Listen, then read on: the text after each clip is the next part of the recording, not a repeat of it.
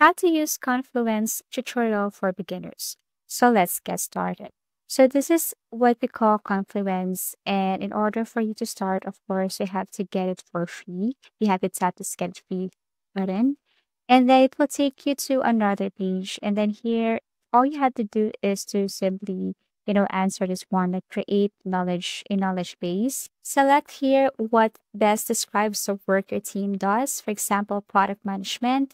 And then you can copy this link and then share it to other people, or you can enter the email address of the people and share this project with them.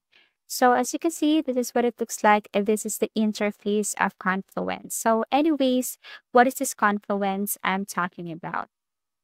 If you've used management software like Jira, Bitbucket, Trello, or others, you might be asking what Confluence is.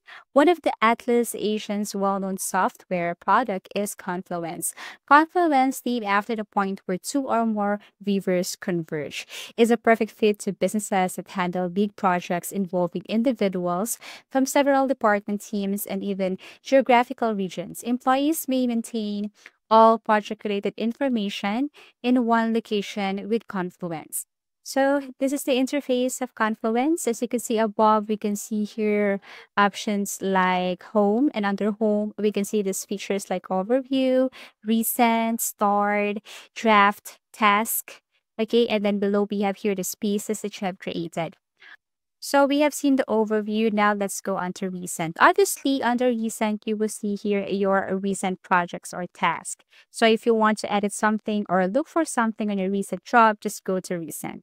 Start. Here you can see and find those specific pages that you have created. You can filter them and you can go to the search bar to find the specific page that you have created. Drops.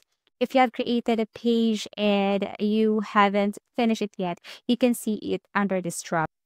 And then here we have tasks, and obviously all the assigned tasks assigned to yourself and created by others, you can see it right here.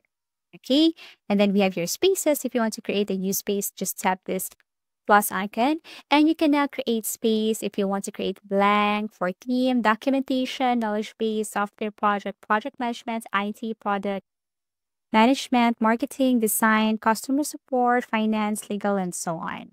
Okay, so all you have to do is to add a name for your new space here, permission, additional options if you want, and once done, that's it.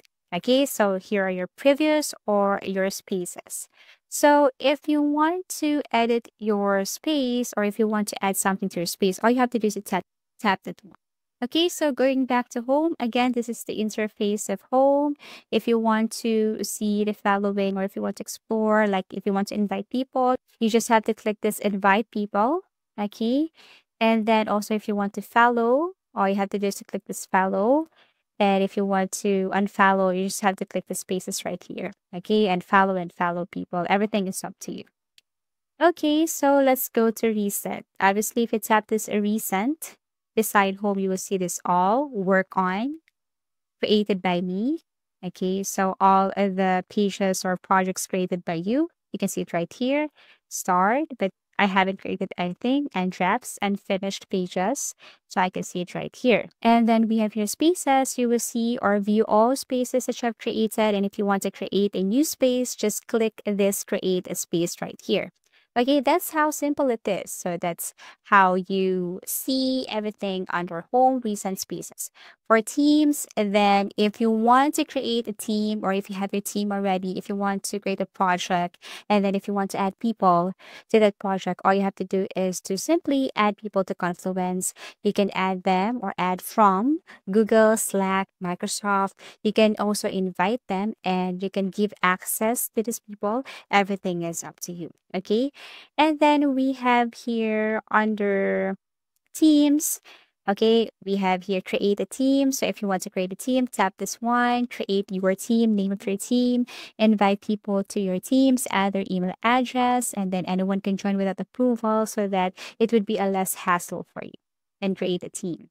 And then we have here apps. Okay, so we have your automation, okay, and calendars. Below we have here popular applications, okay, manage apps, view app request. So if you tap this automation right here, it will take you directly to admin tools, automation. Here, what you're going to do is just simply organize it, okay, or add this one. As you can see, if you want to add automation that is all about organizing, then you can select it from here. If you want to add automation about cross product, then you just have to scroll on and select from any of this here, which you think is, useful for your project or for your task. If you want about collaborating, or if you want something that is all about how to notify people, something like that, you just have to scroll down and then click this one to add it to your task or even to your team's project. And then on the apps, you will see here also about monitoring, mission control, audit log, gay admin tools, Atlas Asian administration. So if you want to, see these features, for example, we have your audit log, you just have to go to this section right here. Now, if you want to create an announcement, go to banners. Here you can create a tile for your announcement. You can change the color. Okay, if you want to set this to public or private, just have to tap this right here, and also start date, start time, and date and time, and click publish. Under user management, you will see here administration. Okay, and then here you can see also like users, groups, manage accounts. If you want to invite users, everything is up to you, or edit something here. Below we have here groups. Okay, and then if you want to create a group, you just have to tap this button, create group. If you want to search by group name, you just have to go to the search bar right here. We have here building, okay, which also you can see above.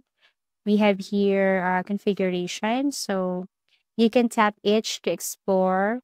For example, if you want to edit something under general configuration, just tap that one. For further configuration, you can tap that. If you want to change your language, you just have to click languages and change your language right here.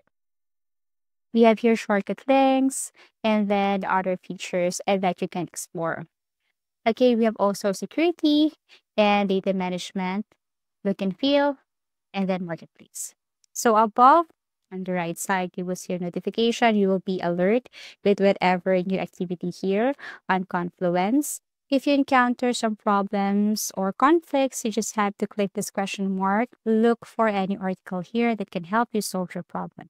If you tap this gear icon, it will take you directly to the settings. And this is what I showed you earlier.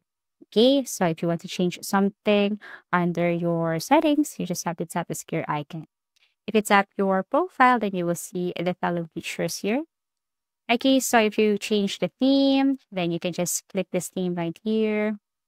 And then aside from that, you can see your profile. If you want to change your profile right here, like your job title, your organization, your contact, you just have to go to your profile. Okay, so that's it. That's what you can see under your profile. So if you want to create, all you have to do is tap this create, and then this time we have to create a page. Give this page a title. Okay, everything is up to you. And then after that, you can add header image. You just have to tap the twine, and you will see samples of image here and that you can add to your page. Okay, so you just have to choose. So this is what it looks like. It looks like a diary or a project or a task, actually. So if you want to add emoji, just go to emoji and select any available emojis right here. Okay, so this is what it looks like. Now to start, you can simply start something by just adding or entering the slash icon right here, and it will give you some options like action item, image, a video, a mention, emoji, AI Atlas Asian table, status, expand, okay, and other features right here that you can add so that you can create a good project for you, for your personal use, or for your team. Okay, so as you can see, I have added a table right here. Okay, so you can design, you can add more like image, video, you can add people so that they can see also your work. Okay, and then other features also you can add. All you have to do is to simply type slash, and then you will see the options right here. Above, you will see the format tools, and then you can change your text and change everything here, your color. You can add URL and other things. Once done, click publish. Okay, and you also can copy the link after you publish this one. Okay, and then here you can set this, or you can let anyone have access to the space. Everything is up to you. Then once you're done with this, then click publish, and that's it. That's how easy it is to use this Confluence. If you found this video helpful, simply leave a like below or subscribe because it helps me reach more people. See you soon.